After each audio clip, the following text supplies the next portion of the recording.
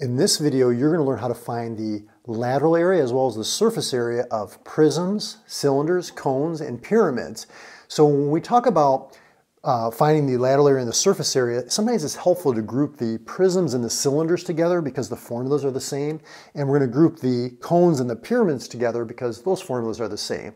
So when we're talking about lateral area, what we're talking about is the area of the sides. Okay, when we're talking about surface area, we're talking about the total area. So not only the sides, but the top and the bottom. So what I did here, just to kind of illustrate this, is I took a sheet of paper and I constructed it into a square prism. It's a square prism because the top and the bottom, the two bases that are parallel and congruent, are squares. And so what we're doing when we find the lateral area is we're taking the perimeter of this square here, okay, and when we unfold this, this is the perimeter times the height gives us the area of this rectangle. Now this rectangle, let me fold this back up again, that's giving us the lateral area, the area of the sides. To find the surface area, we just have to take that lateral area and add the two bases. So you'd find the area of whatever this shape is times 2 since you have a top and a bottom. So let's do that in example number 1. See if you can do this on your own and we can follow along together here as well. So here, if we want to find the lateral area, I'm going to take the area of this, the perimeter of this base, which is going to be 4 plus 4 plus 4 plus 4, that's 16. And then I'm going to multiply it by 10. So that gives us 160 centimeters squared. Now, if you want a visual on this, imagine if I was to take some scissors and cut it like right here and unfold it. This is what's referred to as a net. It would look like this, and you'd have 4, 4, 4, 4 with a height of 10. So you can see this is 16 times 10. That's giving you the area of the sides, the lateral area, 160 centimeters squared. All we have to do now to find the surface area is take that lateral area, okay, so LA, lateral area, 160, plus the area of the base times 2, since we have a top and a bottom. Now you can see this is a square. 4 times 4 is 16. This will also be 16, so that's going to be 2 times 16. That's 32 plus 160 is 192 centimeters squared. Okay, it's like if you were covering this with like little 1 by 1 square centimeters, that's how much would cover that outer surface. Okay, so that was kind of an easy one. Let's go to number 2, a little bit more challenging. What kind of a shape do you think this one is? Well, this one is a triangular prism. See how the top and the bottom are triangles? They're separated by that height, 8. So when you deal with cones and pyramids, you just have that one base. With a prism, you have these two bases that are parallel and congruent.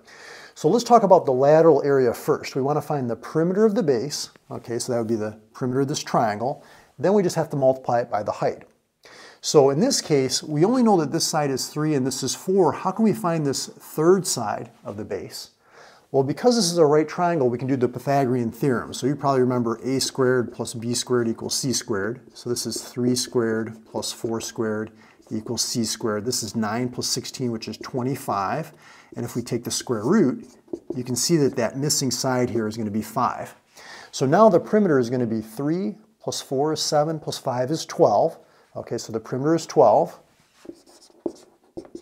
times the height, which is 8. So that's going to give us a lateral area of 96 inches squared. If we want to find the surface area, now we just have to add these two bases on here. See, the area of the base times 2. And so because this is a triangle though, we're going to have to do 1/2 times 3 times 4. Notice that the height of the triangle is always perpendicular to the base, so 3 times 4 times 1/2, so that's going to be 12 times 1/2 is 6, but because we have two of those triangles, we're going to double this, so 2 times 6 is 12, and if we add that to the lateral area, which is 96, we get 108 inches squared for our surface area, which is the total area. Now, another way to do these problems, especially with the prisms, if you get confused, if you get stuck, if you don't like using these formulas, you can always find the area of each face, each polygon, and add them all together. But sometimes using these formulas, it's a little bit quicker, a little bit more efficient. So you might want to memorize these. And what I like to do too when I'm doing this is I like to write the formula down, and then right below each variable, I can substitute in what I need and proceed from there, just to keep everything organized. So I'll show you a couple examples with prisms, then we'll go on to the cones and the pyramids. Okay, number 3, what kind of a shape do you think this one is? Well, it looks like a prism because we have the 2 parallel congruent bases, and it looks like they're hexagons because they have 6 sides. So this is a hexagonal prism. But the question is how do we find the lateral area and the surface area of this hexagonal prism? Well, let's start with the lateral area. So again, what I like to do is write down the formula first. Lateral area equals the perimeter of the base times the height. So here, notice these markings. That tells us that all the sides are congruent. This is a regular hexagon. So if we take 6 times the 6 sides, that's 36.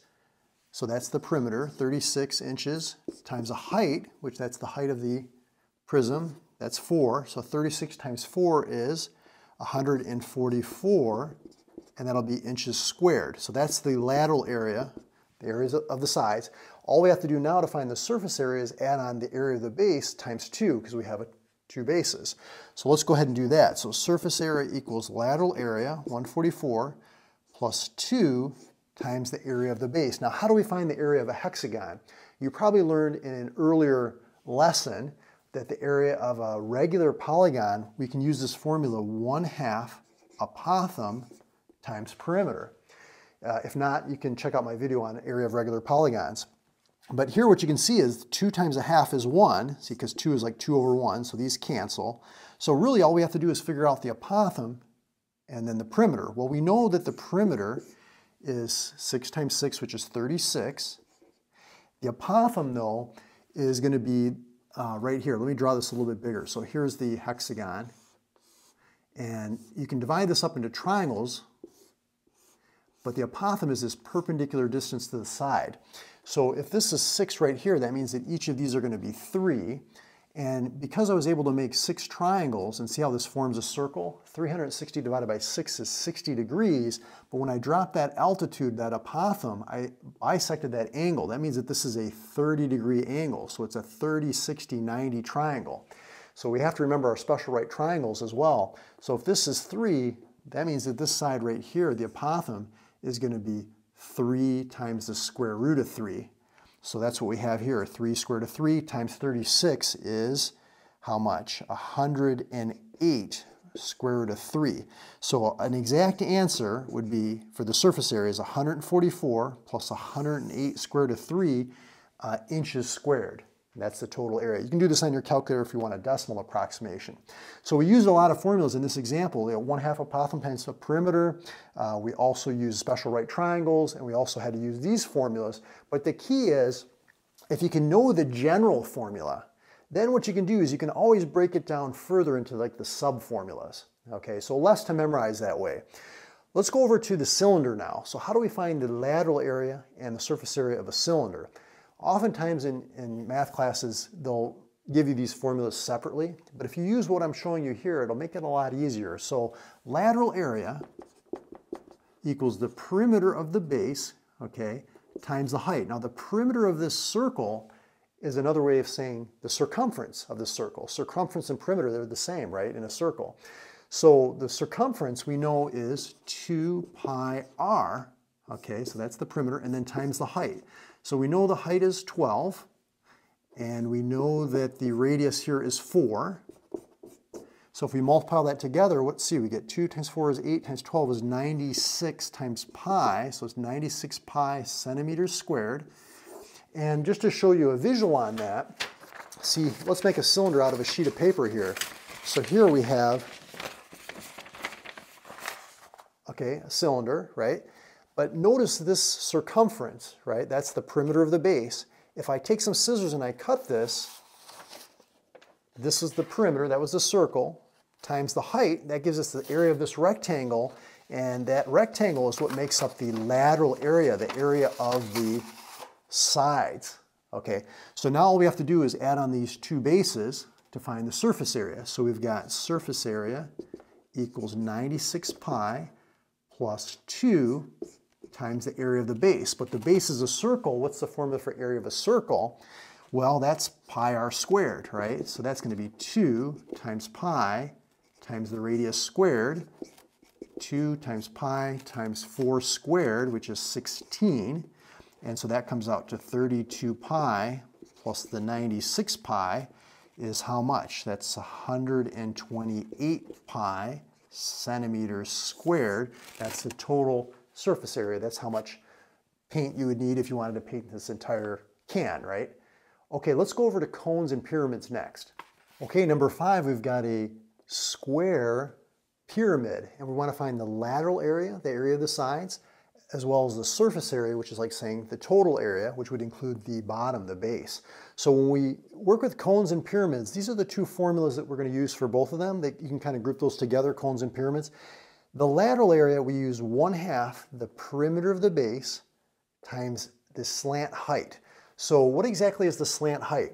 Well, see how the sides of this pyramid are made up of triangles? It's the height of one of those triangles. You don't want to get confused. You don't want to use what they call the lateral edge, okay? You don't want the height, meaning the distance from this vertex to the center of the base, okay? You use that when you find the volume. You really want just the height of the triangle. This is your slant height. You could think of it as like L for like leaning, okay, the leaning height. So that's what we're after here. So now the lateral area, let's write our formula down. Lateral area equals 1/2 perimeter of the base times the slant height. The perimeter is going to be 2 plus 2 plus 2 plus 2, so that's going to be 8. And the slant height is 6. So if we multiply that together, 1/2 times 8 is 4. 4 times 6 is 24 units squared. Okay, so that's, since I didn't label the units there. Now for the surface area, we just have to take that lateral area plus the base. So the area of the base is just a square here, so 2 times 2 is 4.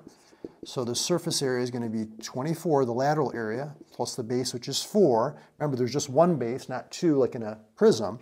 And if we add those together, we get 28 units squared for our total surface area. Now for number 6, we've got a cone. Cone and a pyramid, they look very similar. The only difference is that the base here is actually a circle, right? And then the sides are really not made up of triangles. Like here, if you wanted to just find the area of the 4 triangles and then add this square, you would get the total surface area. Here it's difficult to do. Like if I was to cut this cone and unroll it, it wouldn't form like a nice polygon shape, like a triangle or something like that. So this is where the formulas are really going to help us with the cone. So let's start with the lateral area. So lateral area is 1/2 the perimeter of the base times the slant height. So the L is like that leaning height, that slant height, that's 5. We don't want the 4, that's the overall height. We use that when we find the volume. So we've got 1/2 the perimeter of the base times the slant height, which you can see is 5. But the perimeter of the base, that's a circle, which is really like the circumference. So we want 2 times pi times r, which is the circumference. Excuse me. So 1/2 times 2, those cancel, that's just 1. The radius is 3, and the slant height is 5. So if we multiply that together, we get 15 pi units squared. That's our lateral area, the area of the sides. Now, if we want to find the surface area, all we have to do is add on that base. Of course, the area of the base here, this is the area of a circle, that's pi r squared. So we've got surface area equals lateral area, which is 15 pi, plus the area of the base, which is pi r squared. The radius is 3, 3 squared is 9, so we get 9 pi plus 15 pi is 24 pi units squared, and that's our total surface area. If you want to learn more about lateral area, surface area of these polyhedron, as well as the volume, follow me over to the giant review that I did covering all these shapes, surface area, lateral area, volume, and I'll see you over in that video right there.